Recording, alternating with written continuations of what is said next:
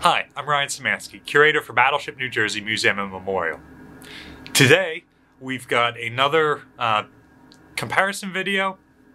This time we're going to see if what sunk the German battleship Bismarck could have sunk Battleship New Jersey. But first, here's a word from the museum. Hi there, it's Andre Gardner. I'm on Classic Rock 102.9 WMGK every weekday afternoon. And I have so many wonderful memories of my time aboard the Battleship New Jersey. We've hosted some of our coolest events on that vessel, including the Locals Only Beer Fest, where we get local brewers together with our MGK listeners to sample beer for a few hours and enjoy music of our classic rock house band, all while at the same time loving those beautiful views of the city skyline and the Delaware River. What a storied history the Battleship New Jersey has, and this is your chance to continue that history for generations to come. We're asking you to please consider making a donation to continue its restoration, educational, and historical legacy. You can find out more by visiting battleshipnewjersey.org. And if you've ever been aboard that incredible vessel like I have, you'll see it's a no-brainer. Please consider making a donation today and help our friends at the Battleship New Jersey continue their fine work. Thank you so much, and rock on. It's May of 1941, and the war has just begun. The Germans have the biggest ship that has the biggest guns. No, wait, that's the song. That isn't actually right. It is May of 41. The Germans do have the biggest ship in Europe. Does not at all have the biggest guns. Bismarck sails into the North Atlantic for a convoy raiding mission. She's intercepted by the British basically every step along the way, and eventually is cornered by British battleships on two occasions, once she escapes and once she is destroyed. Now, because we have an Iowa Class Battleship here, we're going to see if the events and damages that destroyed Bismarck could have destroyed New Jersey. New Jersey, of course, will not be in commission for another 2 years. She doesn't enter service until May of 43. However, because this is a ship we have, we're going to play with fate and time and drop New Jersey into the North Atlantic in 1941. So, first off, Bismarck is a gorgeous ship. She's one of the best looking ships to look at, only behind Iowa Class battleships. However, she was not designed for the job which she was called upon to perform. She was a great line battleship. If the Germans had have built a battle line and gone against a British battle line, Bismarck would have probably acquitted herself well. As a commerce raider, she just wasn't built with the range and endurance that a ship like that needs. Iowa Class battleships, with a range of 15,000 nautical miles at 15 knots, have a significantly greater range and would have made better commerce raiders. Part of the design of the Iowa Class battleships was to operate outside of the battle line, hunting down Japanese fast battleships like the Congo class. And so it's not too much of a stretch to see one of those disconnected from the battle line and sent on a commerce raiding mission behind enemy lines or a commerce protection mission behind their own lines. One of the things that eventually doomed Bismarck was her fuel capacity. The Germans, if they have relatively full fuel tanks, do not top off in every port. In action, Bismarck had some of her fuel tanks damaged, which limited her range and forced her to alter her mission. I don't believe that would have happened to an Iowa Class battleship. American and British ships, for that matter, refuel their tanks fully every time they go into port, no matter how much fuel they have. So, New Jersey would have been carrying more fuel than Bismarck, and so hits to her fuel tanks would not have limited her range nearly so much, and it wouldn't have forced her to return to France immediately like Bismarck did. The decisions that were made, that doesn't really affect the outcome too much, but it's a major difference between Nazi German and United States naval practices. New Jersey was designed to operate in the wide Pacific, and Bismarck was designed to operate in the North Sea between Europe and Great Britain, and she wasn't really designed for the commerce raiding mission she was sent on. Neither was her consort, Prince Eugen. British ships also don't have tremendous range at this point because Great Britain has so many colonial possessions all over the world. They don't need massive range on their ships, and so they can just go into port and refuel. Normally that's fine, but in the chase for the Bismarck, a number of British ships had their operational capacity limited by their own fuel supply. And so that does come up, and a ship with greater range can potentially outrun these British ships. So, first off, Bismarck runs in the North Sea. She's commanded by Admiral Gunther Lütjens, and he decides to use the route that has always worked for him before. He wants to slip between Greenland and Iceland, which tends to have poor weather, poor visibility, and it's the furthest of the various routes away from Great Britain. He could either slip down the English Channel to get into the North Atlantic, which is just too close to Britain. Only a madman would attempt that. The Germans do attempt that later in the war with much success. He could slip between Great Britain and Iceland, or between Iceland and Greenland. He chooses the route he has used before. The British know that there are only a few gaps into the Atlantic, and dispatch ships to cover those routes. Earlier in the war, when Lütjens had successfully done this, the British were using armed merchant cruisers, and his two battleships, Scharnhorst and Gneisenau, were able to blow these ships out of the water and outrun them if needed. Now the British are using their full-on county-class heavy cruisers to screen these ports. Some of these cruisers even have early radar. They also dispatch the home fleet. Not as one unit, they're only chasing a battleship and a heavy cruiser, so they can divide. The battleship King George V and the battle cruiser Renown,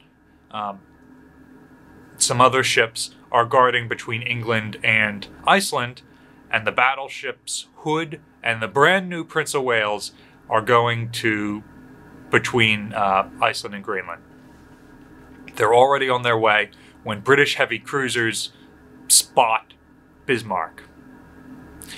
Because of the ice packs, the channel between Iceland and Greenland was relatively narrow, and one or two ships could cover the whole thing, especially when they've got radar. And so the British are able to see her. And the British heavy cruisers have a speed of about 32 knots, so Bismarck's speed is about 31 knots, so that they're completely comparable. One can't outrun the other. The British cruisers can stay at maximum range outside of the German ship's guns. Bismarck does have excellent optical fire control and a radar fire control backup, which is similar to New Jersey. If we're doing this in 1943, New Jersey has a pretty good surface search radar and a fire control radar as well. The German ship fires at the British cruisers, and they're able to evade. I don't believe, even though New Jersey has a better fire control capability, that New Jersey could have hit those cruisers any better than Bismarck did. Admiral Wakewalker, who is commanding the British cruisers, handles them excellently and is able to stay out of the German ship's range, and there's no reason to believe that New Jersey would have done any better. Bismarck does, however, knock out her own surface search radar because of the concussion of her guns.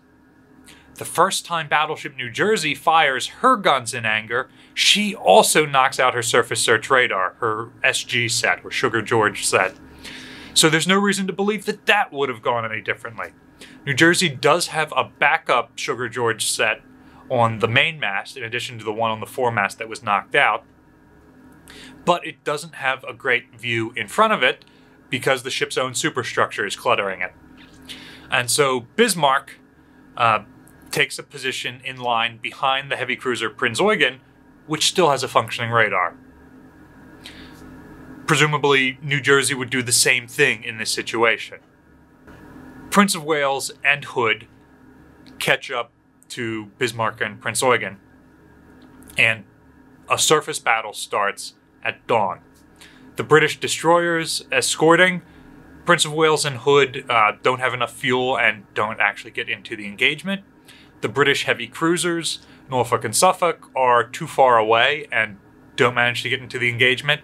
Admiral Holland on Hood could have probably coordinated that better and really doubled up on the German ships.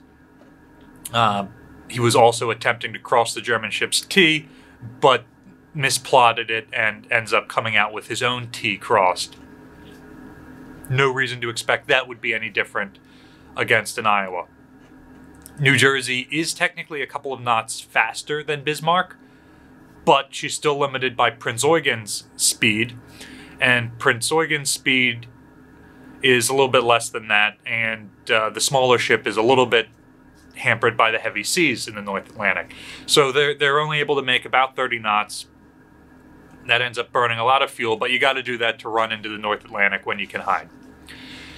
New Jersey's radar fire control is not damaged, just her surface search set. So she could probably fire the same sort of golden BB that sinks Hood.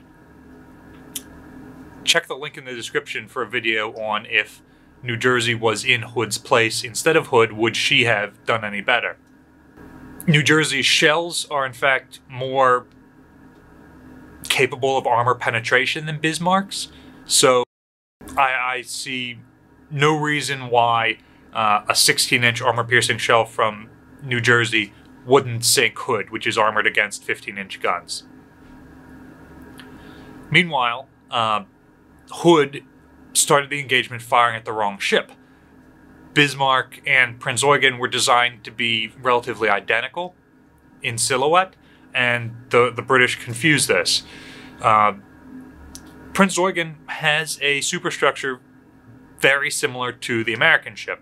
She has 4 turrets instead of 3, but in the hazy kind of early morning darkness, I think it would be pretty easy for Hood to mistake New Jersey and Prinz Eugen, and again fire on the heavy cruiser because it's at the front of the line where Bismarck should be, or in this case New Jersey, and so I'm not going to change anything there.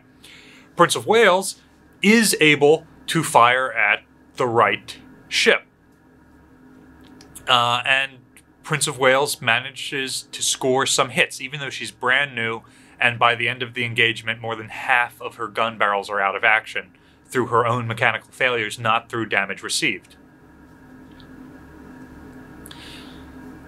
Prince of Wales basically puts a shot through the bow of Bismarck, which ruptures fuel tanks. New Jersey's bow is completely unarmored because she uses an all-or-nothing armor scheme.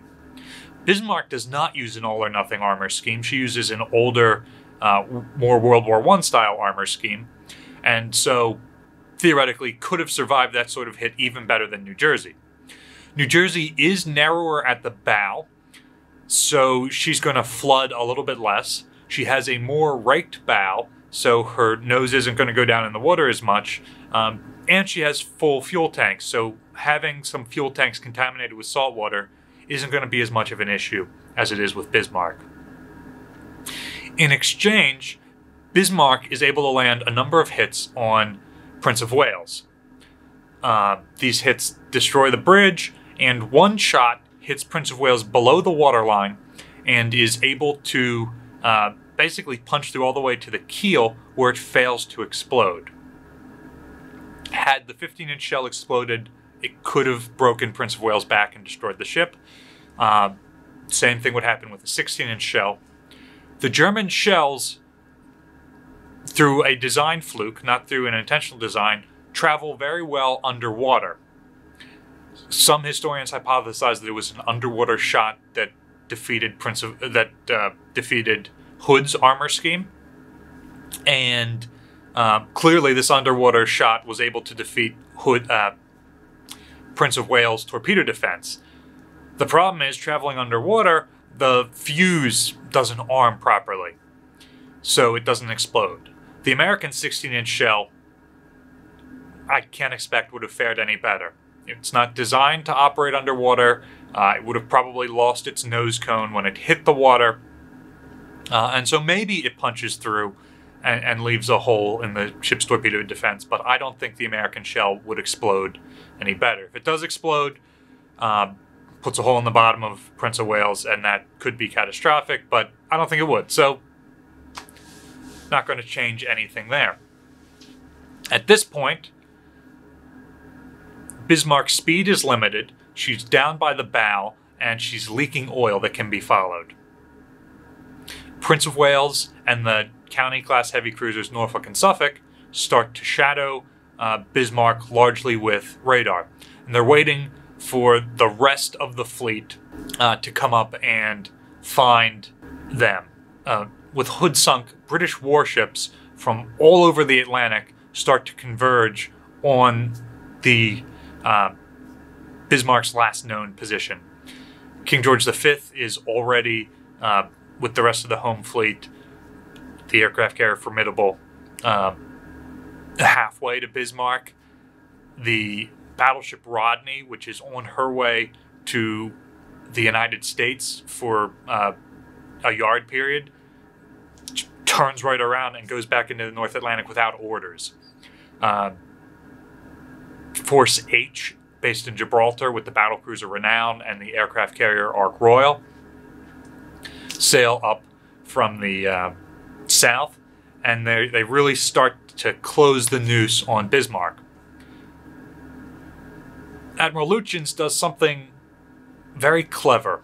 His ships are zigzagging, the British ships are zigzagging, and at extreme zigzagging range to avoid U-boats, they start to lose radar contact with the German ships.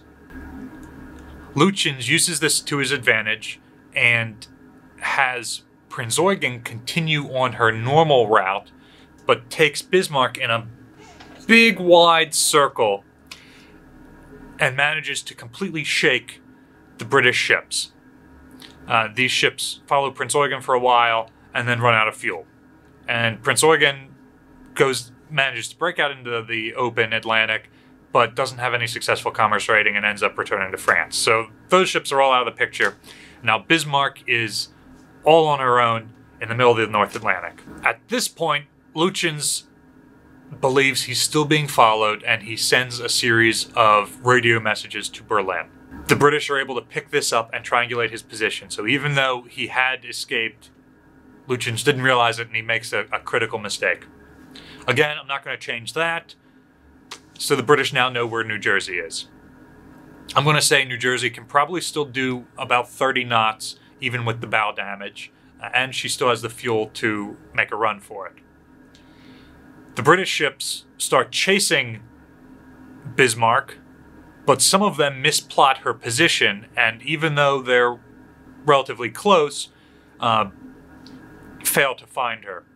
The aircraft carriers do get in range, and both, I can't remember if it's Formidable or Illustrious, and Ark Royal are able to launch airstrikes.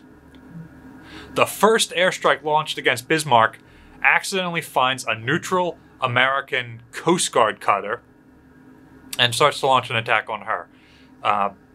Visibility in the North Atlantic isn't great. Obviously, an American Coast Guard cutter looks nothing like Bismarck, or New Jersey in this case. However, the mistake happened. The British are using swordfish biplanes with 18-inch torpedoes.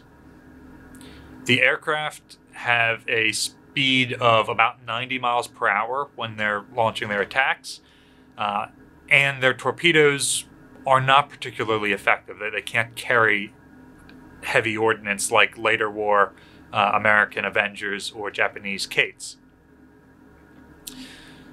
They are able to land a couple of hits on Bismarck's belt, the first torpedo strike, to Flying Bismarck, but doesn't really do much damage to the ship. Bismarck has an incredibly deep torpedo defense system, although it's fairly antiquated and not sophisticated. In a lot of ways, depth counts more than design in torpedo defense systems, and so she's able to shrug off hit after hit without any noticeable damage. Could New Jersey have fared any better? New Jersey's torpedo defense is not as deep, but it's a more sophisticated system using 5 layers of liquid-loaded and void spaces. And those British 18-inch torpedoes could not defeat the American torpedo defense system. However, the American ships have their fuel loaded in the external voids and the voids in the internal spaces. So these hits will contaminate more fuel tanks and further reduce the battleship's range. And because New Jersey is running at 30 knots throughout all this, basically making best possible speed, she's burning through fuel 4 times as quickly as if she was going economical. So we're going to start to restrict her range at this point, much like Bismarck's own range is restricted. Now, with the British battleships unable to catch Bismarck, or New Jersey in this case, and darkness coming, Force H's Ark Royal has just gotten into strike position, and they have time for 1 strike before they lose Bismarck entirely. Ark Royal launches about a dozen torpedo planes. They're able to find Bismarck. Most of them miss, but 1 is able to hit Bismarck's rudder. Bismarck has a single rudder and 3 propellers. With her rudder jammed, she cannot navigate with just the propellers. I want to talk about anti-aircraft, and I want to talk about the Iowa's maneuverability here. Iowas have 2 rudders.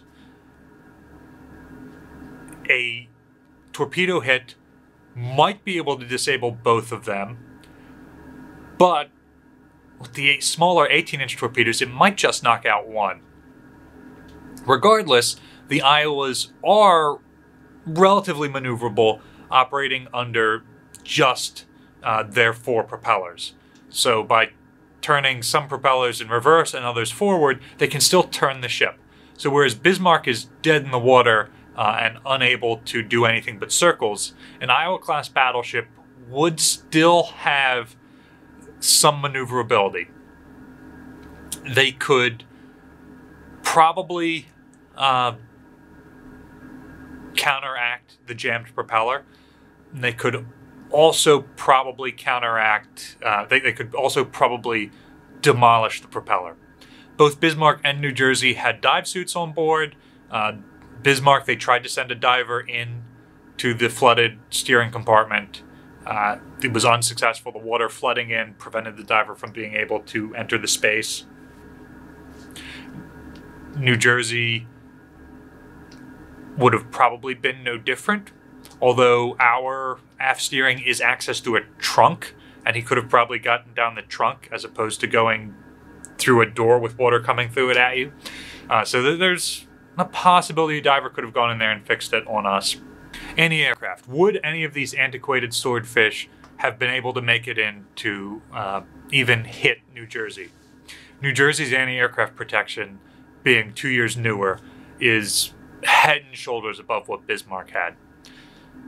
Bismarck was firing every gun on the ship for anti-aircraft. They had 8 15-inch guns, which you can't really aim at aircraft, but they were trying to make huge explosions in the water.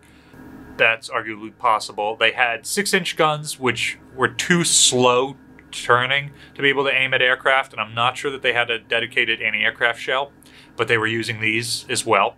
Their main anti-aircraft weapon were the 4.1-inch or 105 millimeter guns, of which they have 16. This weapon system should have all been one model, but Bismarck received some old and some new systems and didn't have all of her rangefinders for them installed at the time that she sailed. Moreover, much has been said that these guns could not accurately track an aircraft going as slow as the antiquated Swordfish. Some scholarship says that that's not true, but regardless, these guns were unable to shoot down any of the British biplanes. She also had 16 37mm, which is a truly crapulent anti-aircraft gun system because you have to manually load each individual round. And then there were a handful of 20mm, which again were mixed. There were some actual naval mounts, and some, at least 2 of them, were Army mounts that the crew grabbed from somewhere and just strapped down in the superstructure. And these guns had very little effectiveness against the Swordfish, which had canvas wings. The rounds would just go straight through, and the wings got holes in them, but that's not fatal to a string bag biplane. New Jersey has 20 dual-purpose 5-inch guns, 5 twin mounts on each side. By the time she enters the war, they have VT fuses. So if we're looking at a ship like this, those could probably destroy the Swordfish pretty easily. A single squadron of a dozen Swordfish does not overmatch the anti-aircraft guns on New Jersey. She also has 20 quadruple mount 40mm guns spread out all over the superstructure, each with its own director. These would have also probably done a number on the Swordfish. And she has about 50 20mm guns, depending on the configuration. And these 20mm guns, some of them had a pretty good digital gun sight. Others probably didn't, depending on when in the ship's career. However, they probably wouldn't have been too much more effective than the Germans' own 20mm. The 5-inch gun is way better than the 4.1. The 40mm is way better than the 37mm. They might have been able to shoot down or drive off all the Swordfish. Let's say it's a modern New Jersey. The Phalanx is designed to engage targets going greater than 140 miles per hour. So our Phalanx might not lock on to the Swordfish to shoot them down, and we've got no other anti-aircraft weapon on board. So believe it or not, a modern 1980s New Jersey might fare worse against Swordfish than the World War II one. You could theoretically put the Phalanx under manual control, and you could probably target a Swordfish coming right at you fairly easily with the Phalanx. But again, the depleted uranium rounds would punch straight through and not necessarily chew up enough of the plane to shoot it down. And with only 4 of those mounts on board and only about a minute's worth of ammunition per mount, some of those aircraft would probably get through and be able to launch their torpedoes. There's a good chance at this stage a World War II New Jersey is able to beat off the air attacks and make it back to France. She has utterly failed in her mission of commerce raiding, but she has survived to fight another day. The torpedo that got Bismarck is really a golden BB, like a pure stroke of fate, much like the shell that destroyed Hood. So let's assume that the universe is correcting itself and a golden BB hits New Jersey's rudder. And now New Jersey can still navigate towards France, but the successive torpedo hits have reduced her fuel capacity, have slowed her down, and have reduced her ability to maneuver. And when she's maneuvering with rudders, or with her propellers, she's not going as fast as she should, or as fast as she could. And so we're going to say that the British fleet is able to catch up with her. Ancient Rodney, only able to do 21 knots, catches her, and the more modern King George V catches her, as do a couple of cruisers and some destroyers. A number of destroyers attack Bismarck overnight just to keep the crew from being able to sleep. Among these is the Polish destroyer Piorun, which insanely flashes "I am a Pole" on their Morse code lamps throughout the entire engagement, letting the Bismarck know exactly where they are. Bismarck is unable to hit any of these destroyers in the darkness and unable to maneuver. New Jersey, with radar fire control, could have probably damaged some of these destroyers and would have driven them off. Doesn't matter. The destroyers don't hit Bismarck. Bismarck doesn't hit them. New Jersey being able to damage some of these destroyers. Well, it does make the British more worried about the U-boat threat. As they get closer to France, they worry that Bismarck is working with U-boats and that these U-boats will sink their cruisers and battleships. And so that limits the amount of time that the British have to engage Bismarck. If their destroyers are damaged or driven off, they might worry even more about that. In the end, it doesn't prevent them from shelling Bismarck into oblivion. It does prevent them from waiting around and picking up survivors from the Bismarck. So only a few hundred guys out of well over 2,000 are rescued. Even though there are no German U-boats, lookouts think they see periscopes and they stop the rescue mission and leave. And these German sailors in the water succumb to hypothermia and die shortly thereafter. So we might not be saving New Jersey here, we might just be condemning her crew to death. It's worth noting that Bismarck went to sea with a much larger crew than intended, so that they could capture merchant ships and put prize crews on board. And in the end, this larger crew didn't help them in any way. It was just more German sailors taken out of the war effort. New Jersey, so far as I know, never had any provisions for additional crew for prize crews. She was never used for that role, and I don't imagine she would have taken Japanese ships prisoner if she ran into them. She would have probably sunk them with gunfire. The United States wasn't worried about getting more fuel oil or rubber or whatnot. We had enough of almost everything. If we came across a ship with uranium on it, we might have taken that. Check out the link in the description to the video on the Americans capturing German uranium to deliver to Japan. Also, there's a link in the description to our video where we compare New Jersey and Bismarck. So you should probably check that one out too. So, now we've got New Jersey barely able to maneuver in a final gunfight with a couple of British county-class cruisers and the battleships King George V and Rodney. On paper, New Jersey is head and shoulders above any of these vessels.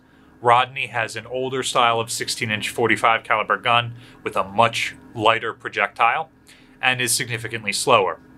King George V has some pretty good armor, but only 10 14-inch guns. And theoretically, she's also slower than New Jersey, but New Jersey's already been mission killed at this point. She's largely disabled. Speed is no longer a factor here. Bismarck is able to accurately put fire on Rodney. She's even able to hit Rodney with shrapnel from near misses. But she isn't able to score any hits. New Jersey's radar fire control may score hits on Rodney. Rodney is armored against 16-inch shells, but the American super heavy shell might still be able to punch through that armor plating. So New Jersey may well be able to damage Rodney. The British ships are able to use near surgical precision. First, they knock out main fire control on top of the superstructure. Next, they knock out the bridge, which kills the commanding officer, the admiral, and forward fire control. Then they're able to, one by one, knock out the main battery guns and the secondary battery guns. You can't aim guns that accurately. This isn't them saying, all right, we're going to aim at that, and then we're going to aim at this, and then we're going to take that out. This is pure chance. They are firing so many heavy caliber shells at Bismarck that any of these exposed fittings are being hit. Bismarck has both a heavy armored belt and then a turtle deck behind that. At long range, it's possible for shells and bombs to go through that turtle deck and easily enter the vitals on the ship. But at close range, like the British have closed to finish this off, they are unable to defeat both the armored belt and the turtleback armor. Their shells punch through one and explode before getting to the next. And so they're not putting fatal holes in the ship. And because they're firing point-blank range straight into the hull, they're not hitting below the waterline. Bismarck is being shot to pieces, but she's not flooding. And Iowa has a completely different armor system. They have a very effective deck armor, and if they're fighting at long range, the Iowa has the advantage. She won't take as much damage, and she'll be able to score more hits. At close range, she arguably has a disadvantage to Bismarck. Iowa's armor scheme has 1.5 inches of shell plating, which is supposed to decap armor-piercing projectiles. And then that projectile has to go through some voids and fuel tanks, and then eventually it gets to the angled armored belt, where it is supposed to explode without punching through. And then it's supposed to, it's got a holding bulkhead behind that can catch any splinters that make it through the armored belt. At point-blank range like this, the British ships, especially Rodney with her 16-inch guns, are inside of New Jersey's immunity zone. Her immunity zone against the 16-inch 45 starts at about 7 miles and goes out to about 15 miles. So as the British ships slowly work their way in, first they're destroying New Jersey's ability to fight back, disabling various systems, and that's allowing them to move in closer. And then eventually they get in close enough that they're able to punch through the ship's armor. And that would defeat New Jersey's armor, and despite New Jersey's excellent compartmentalization, with something like 1,100 different rooms, she will eventually flood. With Bismarck, we aren't 100% sure. Eventually a British heavy cruiser closes in and puts torpedoes into her, and the German crew sets sculling charges and blow open sea chests in the engineering spaces to flood her. It's unclear if those torpedoes defeat her torpedo defense system and cause her to sink, or if it's the scuttling charges that cause her to sink. Regardless, she sinks, and something like 2,000 Panzer tanks that could have been, or 200 more U-boats worth of resources are lost with her. Just like Bismarck is eventually sunk, disabled by British gunfire, and sinks, New Jersey could have been overwhelmed in that situation too. It's worth noting the British ships were low on fuel, worried about U-boats, and were even running low on armor-piercing ammunition by the end of the engagement.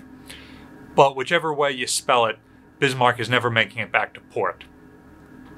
And New Jersey would not have fared any differently in this situation. Despite being a better ship, she's facing overwhelming odds, and either way you look at it, the Germans should have made more Panzer tanks or more submarines instead of spending those resources on the ship.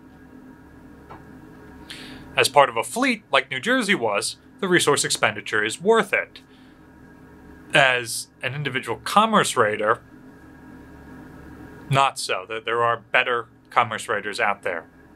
Let's go back and talk a little bit about if it's a 1980s New Jersey. 1980s New Jersey does have better radar and has cruise missiles that can hit enemy ships at long range. We cannot effectively use our long-range radars to guide those missiles because the missiles have ranges well beyond the range of the radar. So without satellites or other fleet assets telling us where targets are, the missile ranges are limited to the radar ranges, which is 50 miles for surface search and a couple 100 miles for air search, roughly, depending on conditions. So even so, we could have engaged enemy surface ships with missiles before they got into gunnery range. Just like the Tomahawk and Harpoon cruise missiles probably couldn't damage New Jersey, they likely wouldn't have had much success against British capital ships. I could easily see Hood or Prince of Wales armor belt shrugging off a cruise missile hit just like New Jersey's would have.